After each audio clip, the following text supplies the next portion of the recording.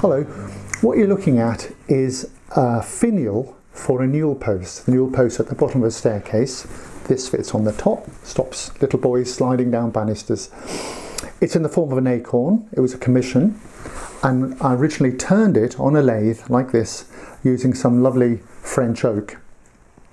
And a lot of these that you see, and you can buy commercial finials that look like acorns, are not decorated at all, because this part, which really I think turns it into an acorn, is very time consuming.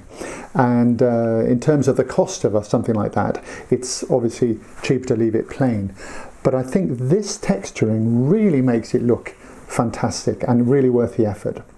So we'll start looking at this with exercises, then through to carving this texturing.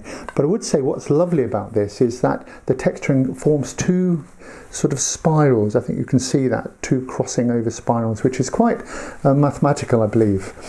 And this sort of texturing is used on pineapples. So if you ever did a pineapple finial, it would be working the other way up. So this is an upside down pineapple in effect.